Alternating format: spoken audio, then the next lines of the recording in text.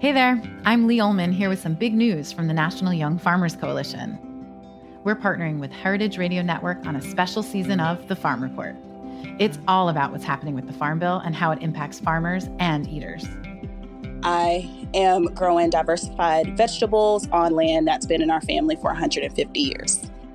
And so with the pandemic, gentrification, property values going up, we had to sell the land and we lost it. Join us as we uncover the untold stories behind this massive piece of legislation that shapes how we grow our food, what we eat, and so much more. The problems we have had, those are things that come from earlier Farm Bill and USDA policy, right? Like Earl Butts, get big or get out. You know, it's my responsibility to know not only what I'm eating, but then like how that all came to be. And realize like, wow, like this piece of legislation, all this money, like it's technically something that I support as a taxpayer. While Congress debates the next Farm Bill, this is not just an invitation to listen. It's a call to action. Be part of the conversation. Subscribe to the Farm Report on Heritage Radio Network, wherever you listen to podcasts.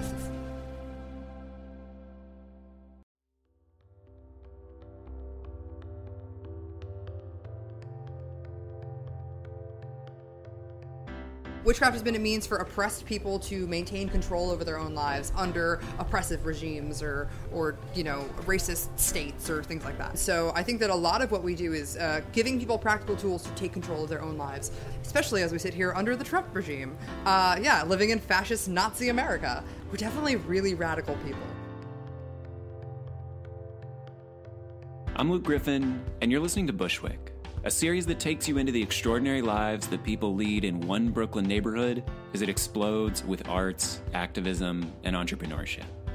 Today, you're going to meet the woman at the heart of one of Brooklyn's most radical and misunderstood communities. She's a witch who's helped transform one Bushwick shop from a bookstore into a catalyst for activism and the occasional occult ritual. This is Bushwick Episode 4, Catland. And a heads up before we jump in, there's some occasional strong language this episode, so be advised.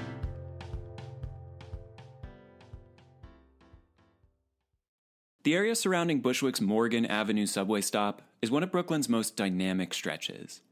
There are of course the bodegas and the shops, but also the baseball park, the police station, and the looming scaffolds of some of New York's largest new housing developments.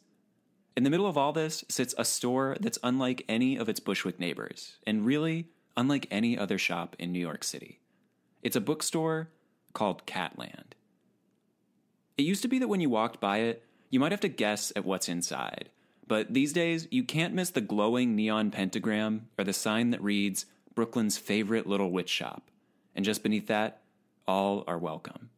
Inside, past a note warning that thieves will be hexed, you'll be hit with the smell of strong incense and the sight of an expansive selection of materials for practices that, unless you're intimately acquainted with the world of the occult, you likely haven't heard of.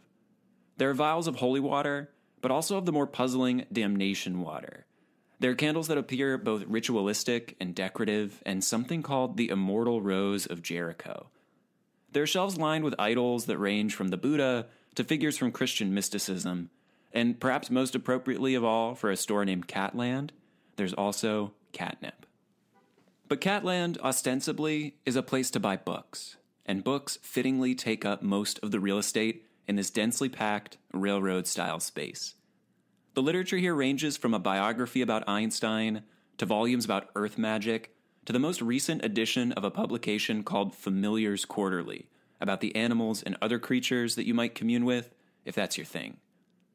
When you're checking out, the cashier might need a minute because they're rehearsing the alchemical applications of the Enochian alphabet. Suffice it to say that stepping into Catland can feel at times like stepping into a different world. But here to welcome you into it with a warm smile and a studded denim jacket is Catland's co-owner, Melissa Madera. My name is Melissa Madera. I am one of the co-owners of Catland Books. I'm also one of our educators, our garden manager. What don't I do? Melissa indeed has many roles here, but perhaps no role is more exciting than thinking of meaningful new ways to use Catland's large and unique space, which includes not just the retail storefront, but also rooms for private spiritual readings, an auditorium, and the secret outdoor garden where Melissa sat down to chat, and where you'll hear some planes flying overhead. There's sort of the shop space, which is where we do a lot of like interfaith spiritual tools shopping and that kind of thing. You can get anything you need for most different types of witchcraft. There's certain things that we don't carry, but I feel like across the board we do a good job of making sure that everybody's really represented. And then there's our event space where we do a lot of, community events and gatherings and parties and even protests, but we mostly do education back there. And then there's the garden, which is as much like a place where we grow our own like herbal tools as it is a place where like people can get a little bit deeper and more hands-on level of education, particularly in like herbalism and plant magic, which are my areas of interest. For all the functions you might expect from a place called an occult bookstore and a witch shop, Catland is increasingly becoming something much more. The nexus of one of Brooklyn's most radical communities. Since taking over Catland about 3 years ago, Melissa and her two co-owners have led an ambitious reinvention of what began as a primarily retail operation. Today, Catland is the home of a growing community of young people who are eager to use their collective power, mystical and otherwise, to serve justice in a world that feels increasingly oppressive. It's a surprising community that sees witchcraft and the occult as tools not just for the spiritual, but for the practical and the political. And it's a major evolution from where Catland and Melissa began their journeys not so long ago. It might be surprising to learn that despite now being one of the most visible young figures in the New York occult community, Melissa grew up not going to seances and rituals, but to Catholic school. Beyond this Christian foundation, though, she found herself more powerfully pulled toward a more alternative approach to spirituality.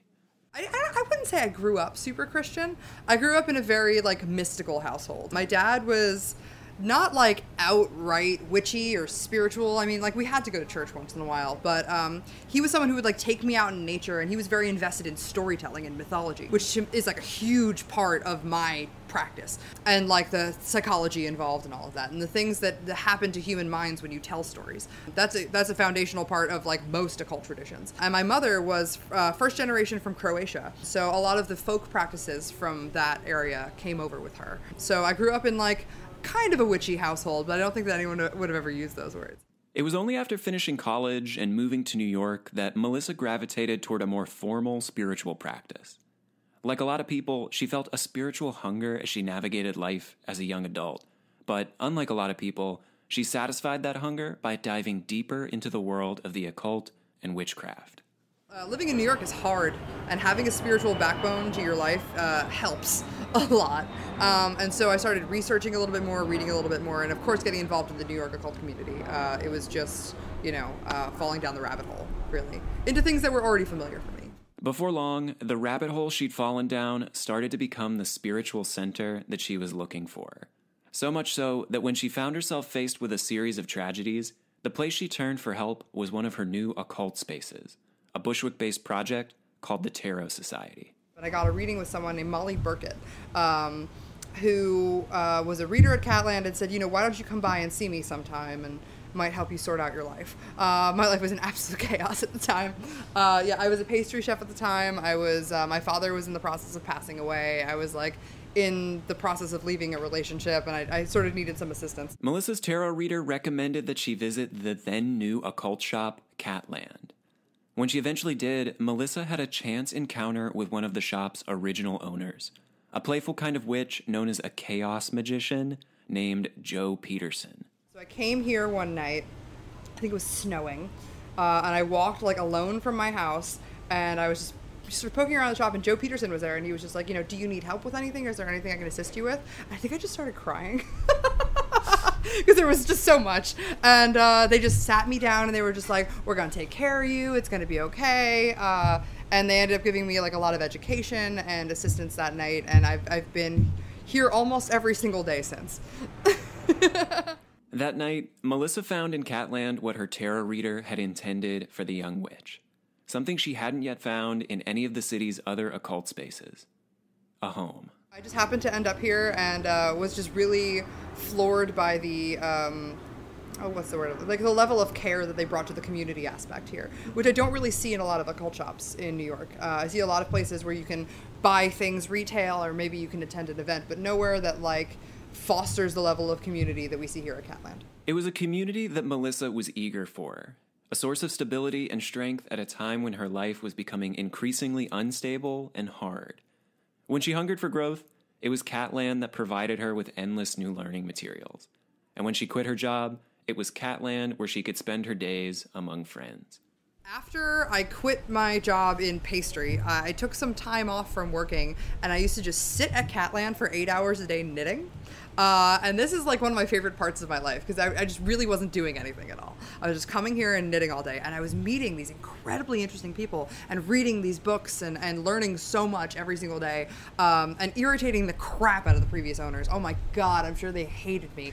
And they used to just like give me a book and be like, just read this and shut up. You know what I mean? But it was fascinating, and I met some incredible people in the community. It was a very interesting time to sort of just be like watching everything unfold. Before long, Melissa became an investor in the shop, and in 2015, when the original owners wanted to sell the space, she joined with 2 partners to become a co-owner. Catland, the store, and the community had catalyzed Melissa's spiritual growth from a wayward young witch to one of the most ambitious and visible members of New York's occult scene. And though she might not have known then, as she took the reins of one of the city's fastest-growing occult spaces, she was about to catalyze a new type of growth for the city's next generation of witches.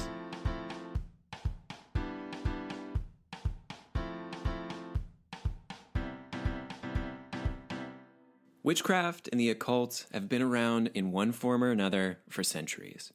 But more contemporary practices such as Wicca began to take hold in the West in the late 20th century. And in New York City, communities of what Melissa calls old-school occultists have been active for decades. But starting in the 1990s, witches and the practice of the occult entered the American mainstream in earnest. In pop culture, characters like Sabrina the Teenage Witch and movies like the occult high school thriller The Craft introduced witches to a new generation, in particular, of young women. At the same time, there was what leading witch scholar and podcast host Pam Grossman calls a witch wave, a surge in real-world practitioners of witchcraft and occult traditions. When Melissa took over as co-owner of Catland, we were in the early stages of a new witch wave. But more so than the predominantly white and Eurocentric leanings of the last one, this new generation of witches would come from an incredible diversity of cultural and spiritual backgrounds. Now we're having a really serious witch wave again. And to me, that's sort of new school thought. And I feel like new school is a little bit more focused on like multiculturalism and making sure that like our traditions are honest and represent everyone in the community. It's much more of a community feel than I think previous generations have seen here. With this new spirit of inclusivity, Melissa saw the opportunity to turn Catland from a bookstore into something more. A place that could embrace community and diversity, not just as complements to a storefront, but as the pillars of an occult movement to effect positive change in the world, particularly in a neighborhood as diverse and vulnerable as Bushwick.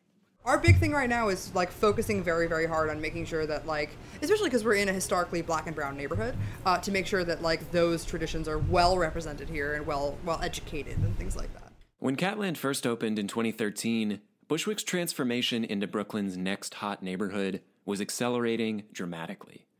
Some saw the appearance of a shop as counterculturally hip as an occult bookstore as another example of the neighborhood's gentrification. But as Melissa points out, Bushwick has a long and rich history of practicing alternative spiritualities. There were always witches in this neighborhood. There's been botanicas all over Bushwick since that predate Catland by decades. Botanicas, in the occult world, are spiritual supply shops for Caribbean and African traditions. They serve the specific spiritual needs of practices that are more common in predominantly Latinx and Black neighborhoods like Bushwick. Catland, by comparison, is a bit broader and perhaps a bit hipper. We offer a lot of the same things, but our scope is also much broader. So there's things you can get here that you can't get there, but there's also things you can get there that you can't get here. Like, we don't carry a large amount of statues and things like that. And we also try to focus a lot on like local products, whereas I feel like botanicas are very traditional and they carry like what people need and what people have always needed, and not try to focus so much on like local brands and like what's cool right now. You know, that's the kind of thing that we do. Melissa is acutely aware of what it means to be a white owner in a mod, occult bookstore in a neighborhood of color with a long-standing spiritual tradition. Which is why she made one of Catland's primary responsibilities in the neighborhood educating the broader occult community on how to practice the craft in a culturally competent way. Most often, that includes undoing the appropriation of traditionally non-white practices and clearing up misconceptions. We do a fair bit of education on, like, appropriating native traditions, because that is, like, so deeply misunderstood, especially, you know, here in America. It's very trendy to, like, wave a smudge wand and, you know, that business. Like a sage, that's the word people know. Yeah, everyone's just like, my house has bad vibes. Should I sage it? And I just want to, you know, put my head through a wall. But that's my own business. It's clear just how seriously Melissa takes this responsibility. She sees her role in the process as more of a facilitator than a primary educator. And she exclusively seeks out teachers and practitioners who can authentically speak to different traditions, and connects them with an audience eager to check and dismantle its own privilege. With Caribbean traditions, like black and brown traditions, and native traditions in particular. Just because, like, there's so many people in New York who can speak to that, and we still choose to listen to, like, white voices on that subject. So I'm trying to bring in people who, like, actually have, like, cultural backbone to their practice, who grew up with this and grew up in a culture that practices this, and like get those people to provide our education rather than someone who read a book about it. There's I hate to say this because it sounds so judgmental and nasty, but there's a lot of fluff out there, you know what I mean? There's a lot of people who like are in the spiritual world to make a buck, or to feel powerful, or this or that, you know what I mean? And like, live your life, you know what I mean? But for us, we're very, very committed to serious education here. It's a process that's been humbling, but has ultimately strengthened the coalition of ethical practitioners that Catland and Melissa now find themselves at the center of in this new witch wave. You have to build strong relationships, because as a white woman, it's hard for me to be like, hey, I've got a cool, trendy occult shop in Brooklyn. Why don't you come talk and make me some money? You know what I mean? So it's a lot of networking and a lot of like humility and being humble around people, and yeah. One sensitive area where Melissa does step in as an educator is one that she's more personally familiar with: Christianity. She teaches workshops on how to translate some of mainstream Christianity's teachings into a more occult-friendly context. Christian mysticism and Christian occultism is something that's been around for hundreds and hundreds of years. Yeah, it's a very fascinating subject for me, and I feel like for a lot of people in like the occult world, Christianity is a sore subject, and I don't think it needs to be that way. I think there's a lot of like useful things that you can like pull from what is familiar for a lot of people. Yeah, I think occultism begins at home. You know what I mean? I think that you can pull from what you grew up with and what you know. For all the proactive work Melissa and the Catland community must do to honor different traditions, just as urgent is the need to reactively prevent other groups from co-opting more familiar traditions for less savory purposes. Sarah Lyons is a good friend of mine. She's the Witch in Residence at Vice. And she recently published an article with them about how certain white nationalist groups have been co-opting Norse paganism, so that's things like Scandinavian traditions, to justify white nationalist rhetoric. And how like those circles have not become polluted, but have become like a safe haven for white nationalists in certain places. So, you know, we do keep an eye on that kind of thing. If the idea of witches as activists sounds a bit strange, Melissa is quick to remind that this is all very apropos for practitioners of the craft, which, she explains, has its earliest roots in resisting oppression in its many forms.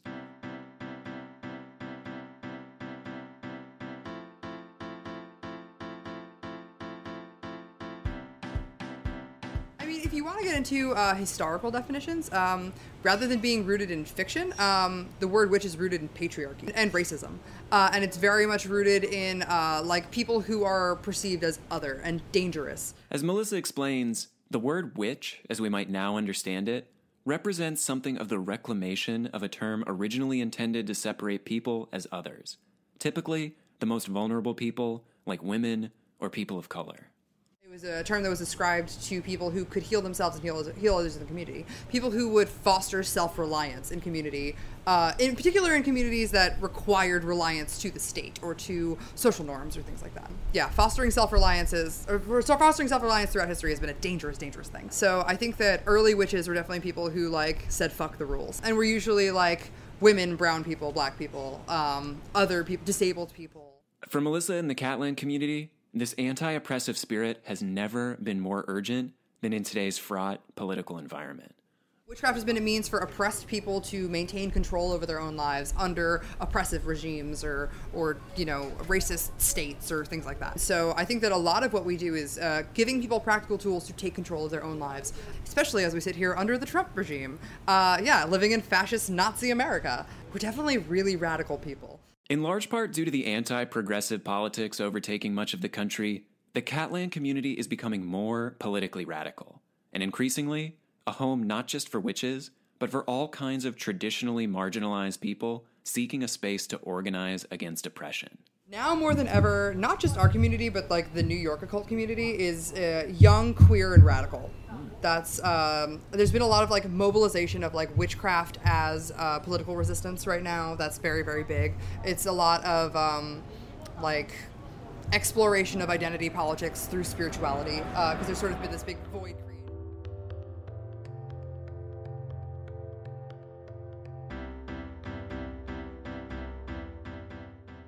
As people seek spaces to explore resistance and identity politics, Catland has emerged as part of a new class of local institutions offering them a community in which to do so. I mean, I'm not even just seeing that in the occult world. That's the whole advent of DIY spaces, you know what I mean? It's that people want to get together and meet each other IRL, like, you know, in this like analog, non-digital way, and like actually get shit done and mobilize. It's been incredible to be a part of that. I think that witch is just another identity that's mobilizing right now. For Melissa, this is more than just an opportunity to resist oppression. It's a call to accept the central mantle of what it means to be a witch.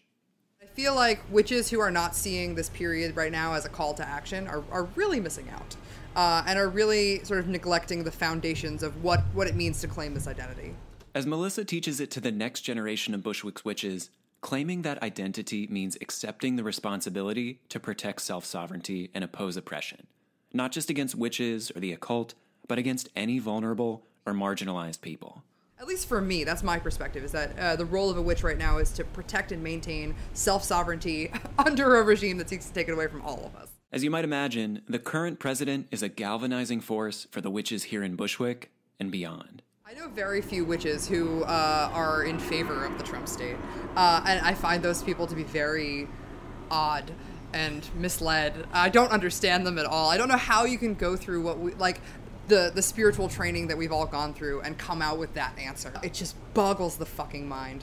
But that's their prerogative. You know, everyone's going to be wrong sometimes. And I guess that was a nasty thing to say. But yeah, I would say that by and large, the occult community, not just in New York but everywhere, is going to err radical. But what exactly does occult resistance look like in today's politics? At Catland, it's at turns practical, and at others, more mystical. We were some of the first people, I think, in New York City to start holding like public Trump hexes. It was an opportunity for us to really flex our muscles. The occult author Michael Hughes was the first person to publicly lead a large-scale spell of some kind on Trump and his administration. Among other things, it called for ingredients like an unflattering photo of Trump, a tiny stub of an orange candle, and, optionally, some sulfur, to help prevent Trump from spreading hate or doing harm in the world. It was what's known in witchcraft as a binding. Catland, on the other hand, had something a bit more offensive in mind. Something known as a hex. A binding is more like, we want this person to stop doing bad shit. A hex is like, we'd like you to experience some of the bad shit. And maybe that's just because we're mad. We're young and we're impulsive and we're mad. But that's certainly, especially as we like progress into like Trump era America, it's definitely a perspective that I think is useful. As Melissa notes, Bushwick's occult community, like progressive communities around the country, is angry about oppression in general, and in particular, what they see as the emboldenment of one of witchcraft's oldest foes, the patriarchy. In October, Catland made headlines by organizing another public hex, this time on the recently appointed Supreme Court Judge Brett Kavanaugh. Catland advertised the event as, quote, a public hex on Brett Kavanaugh and upon all rapists and the patriarchy at large, which emboldens, rewards, and protects them, end quote. It turned into a sensation, drawing international press coverage and interest from more than 10,000 potential attendees. But it also attracted death threats and mockery from the far right. Catland, however, has remained defiant, even staging a second Kavanaugh hex earlier this month, noting in the description, quote, we will be embracing witchcraft's true roots as the magic of the poor, the downtrodden, and disenfranchised, and its history as often the only weapon, the only means of exacting justice available to those of us who have been wronged by men just like him, end quote. While it remains to be seen just what effects these hexes might have on Trump, Kavanaugh, or the patriarchy, the true power of these rituals is around intention setting and creating a platform that activates more tangible changes in the world. In addition to things like public hexes, the Catland community continues to engage in other forms of activism with more traditionally measurable consequences. I mean, we host fundraisers for Planned Parenthood here all the time. We're also very close to the Satanic Temple. They're great friends of ours, and they do fundraisers for abortion rights and for freedom of religion. They're doing a lot of political work in America, and they're just incredible. I love them so much. Those sweet, funky Satanists. But we've done a bunch of fundraisers for Standing Rock. We've done environmental ones. We're going to be this month doing a lot of things for, obviously, children's concentration camps. God, that's a thing I have to fucking say now with the mouth my mother gave me. But yeah, no, that's where we are.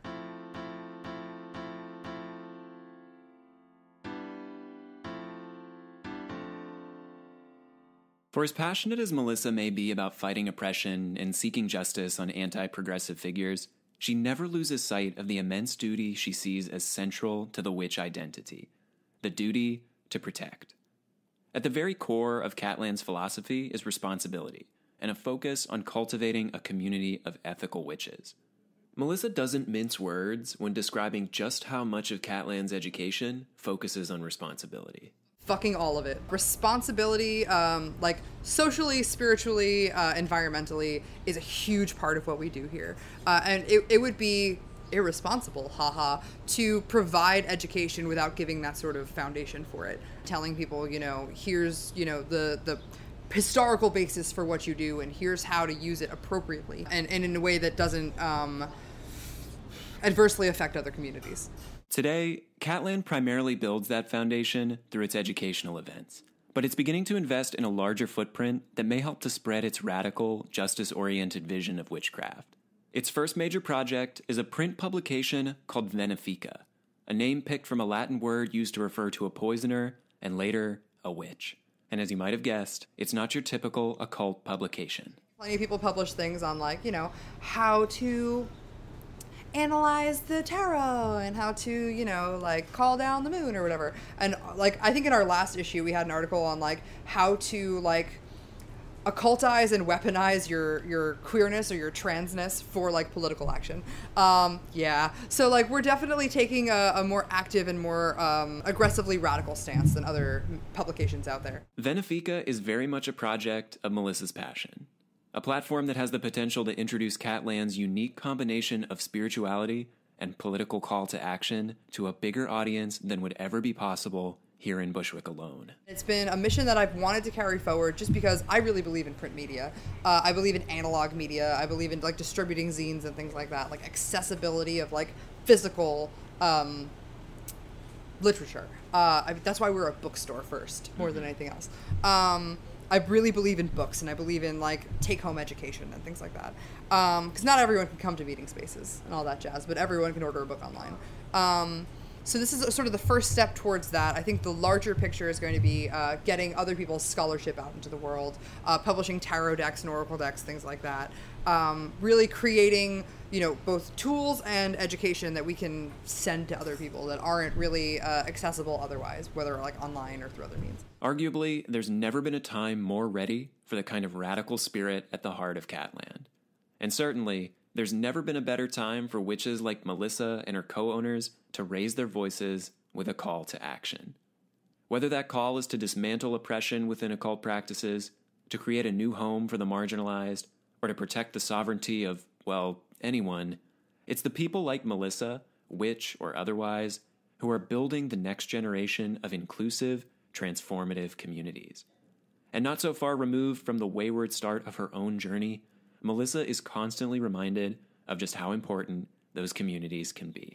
I'm just so happy to be able to talk about this kind of thing, and to be given a platform to be able to do sort of the work that we do here. I'm really, really proud of the job we're doing here, not just because I'm like proud of myself, but like mostly of the work that our community does. I mean, we're three people who like have different practices, you know, sort of getting things together and selling candles, you know what I mean? We would be absolutely nowhere without the work that our community does to mobilize and to spread education and to cooperate with us to bring that all out into the world.